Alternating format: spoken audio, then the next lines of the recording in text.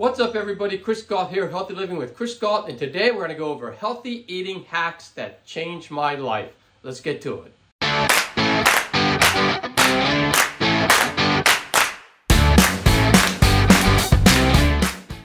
Make sure you watch the full video because I'm going to go over a lot of things and they all tie together like pieces of a puzzle. So make sure you watch the full video to get the full effect, and also make sure that you take action, because remember Newton's law that a body at rest stays at rest and a body in motion stays in motion unless a force is acted upon it. That basically means that if you are stagnant in your life or you're going in the wrong direction of your life, the only way to make a change to that is to take action.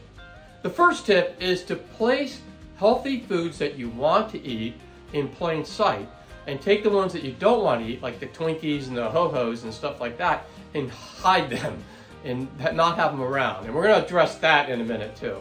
But if you do that, then when you go reach for a snack because you're hungry, you'll reach for something that's healthy. So what's an easy snack that's healthy? Carrot sticks, celery sticks, maybe some nut butter with it. All that is going to be a much healthier snack than reaching for potato chips or some other junk. So make sure that you put that stuff away and have the stuff that you want to eat that's around. And that also goes with water too.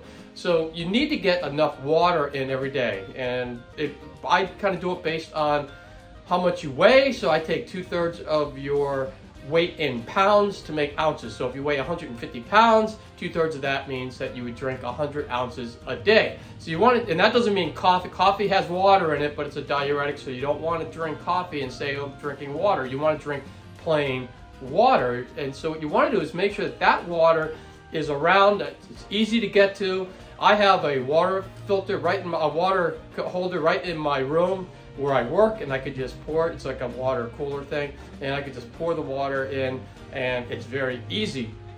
And I try to keep things like the bourbon and this Coke, farther away so that I'm not drinking that instead. So make sure you do that and you will be better off. All right, so the next tip kind of addresses one of the things that I mentioned in the first tip about having bad food lying around. So now, the thing is, the next tip is that healthy eating starts at the grocery store. So basically what that means is buy healthy food at the grocery store and don't buy unhealthy food. And if you do that, you won't have the unhealthy food in the house. You don't even have to hide it because you won't even have it. Now, what do you do? How do you do that? Because a lot of people will go to the grocery store and they're hungry and they start looking at things that they normally wouldn't buy, and they grab a bunch of junk like potato chips or Doritos or whatever it is, Oreo cookies, and they grab all this stuff and they'll put it in their carriage and they'll bring it and they'll take it home. And the thing is how do you get away from that? Number one is make sure when you go to the grocery store, make sure you are full. So have a full meal before you go, and that way you are not hungry when you go to the grocery store. Because one of the worst things you could do is go to the grocery store and you're hungry, because what's going to happen is you're going to be starving and you're just going to be grabbing all this stuff that you shouldn't be eating. And the other tip is to also have a list of healthy food that you want to get, a grocery list, and that's what you want to do is just stick to that list. You don't want to buy anything that's not on that list. So you put the list together, you go to the grocery store, you get your produce, you get all your healthy foods that you want to get, and you come home without buying anything else, and that way you're not getting all the junk food like the Hostess Ho-Hos and junk like that. And I know a lot of people will say, well, I have to buy that stuff because my kids eat it. Well, you could do yourself and them a favor, and that is just don't buy it for them and find healthier substitutes. And there's a lot of healthier things out there now that they can be eating other than Hostess Ho-Hos and other processed junk that's out there that they really shouldn't be eating in the first place. And that way you're starting some healthy habits with them right off the bat when they're young. And you're not going to keep this cycle that we have in this world where we start kids off with very unhealthy decisions, and then we reward them with those unhealthy decisions, and then when they grow up they continue to reward themselves with unhealthy decisions. So what you want to do is make sure that you're not buying that junk for the kids either, and just buy the healthy stuff and have that instead. The next tip is to get healthy foods in by making smoothies. So some people don't like vegetables, and I know a few people who don't like vegetables. But you can put them in a smoothie and you can't even taste them. So what you do is you put some fruits in the smoothie. You can put whatever you want. You can put some protein powder in. Maybe it's like chocolate protein powder. It has a little bit of a chocolate taste to it, so it tastes good.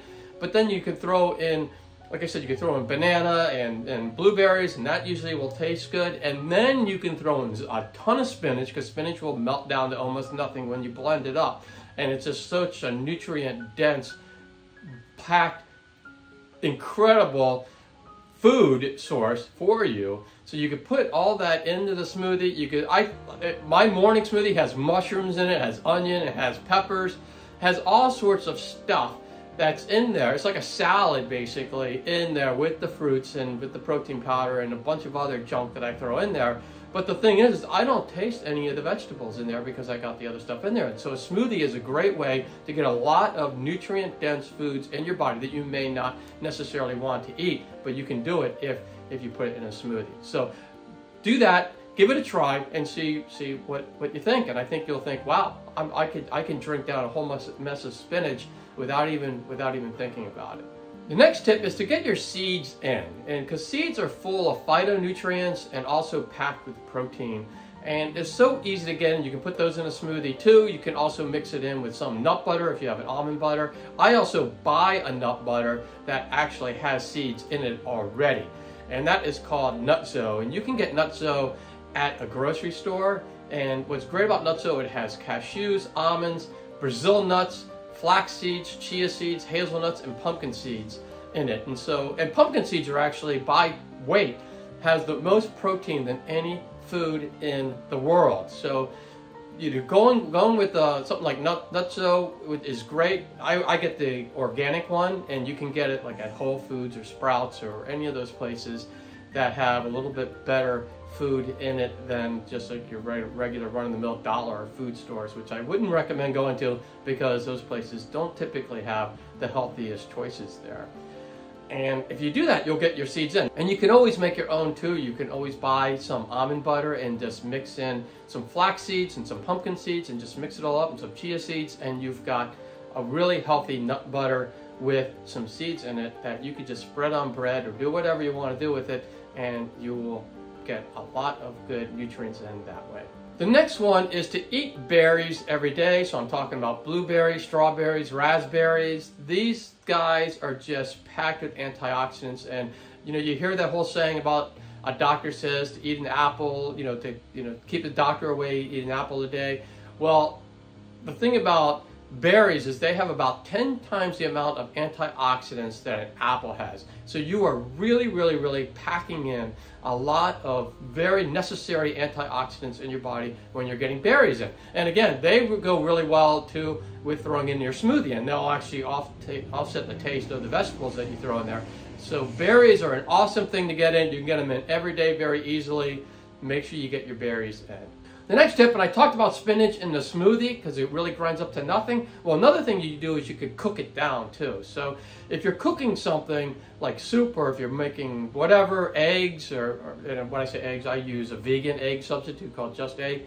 But whatever you're cooking, like I make a vegan chili too with Impossible Burger, and I throw in mixed vegetables, but then I throw in a ton of spinach. And I'll tell you, you could throw in this much spinach and it will cook down to almost nothing. You don't even see it, and you don't even taste it. In fact, if you do bite into a piece of the spinach when you're eating whatever you're cooking it in, it's going to taste whatever you're cooking it in. So when I have it in my chili, it tastes just like a piece of chili, but I'm getting all the benefits of having all this spinach cooked into that chili. And you can do it with any kind of thing, like stews and anything like that, vegetable stews or anything like that that you can cook and put the spinach in. It's going to really melt down, and you're going to get the benefit of all that, and you won't even taste it. Trust me. The next one is to plan out your meals and to meal prep. So one of the things that my wife and I do a lot is on Sunday, we will cook meals for the whole week, and we put them in Tupperware or whatever, we put storage containers, and we put them in the refrigerator. And then when we come home and we're ready to eat dinner, we could just pull it right out of the refrigerator and heat it up, and it's done. And we don't really work full-time jobs anymore like we used to, but I remember the days when we're traveling to the job, commuting to the job, and actually working the job. We would spend a good 12 hours a day doing that, because we were working a lot and we were also commuting a lot. And we would come home and we would just grab a pizza or something on the way home, or grab something that we shouldn't be eating. And a lot of people I know do it. They'll go out to McDonald's or get something that's actually not going to benefit them at all, and they'll come home because they're too tired to cook when they get home.